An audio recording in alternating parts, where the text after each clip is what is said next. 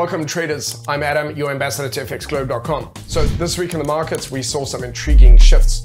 On Tuesday, the US Core CPI month-on-month came in lower than expected at 0.2%, and the CPI month-on-month remained flat at 0%. This slowdown in inflation could significantly impact future Federal Reserve decisions. Meanwhile, the UK's retail sales month-on-month on Friday showed a smaller decrease than anticipated, hinting at a resilient consumer spending pattern.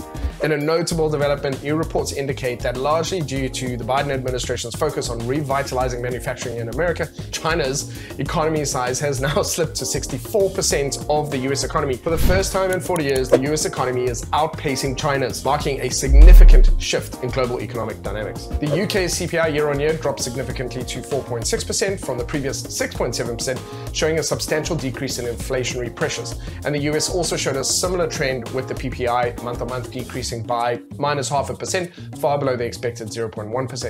And looking ahead, key events to watch in the next week would include the BOE Governor Bailey's speech on Monday, the FOMC meeting minutes on Tuesday, which are crucial for insights into the Fed's policy decisions, French and German flash manufacturing and services PMIs on Thursday, and the German IFO business climate on Friday. In the charts, a significantly weaker US dollar resulted in large moves across forex, metals, and the global indices. This has created a bullish sentiment, which should continue for the medium term, offering traders opportunities to capitalize on strong trends. And that is all from me, traders. Remember to keep calm and carry on trading.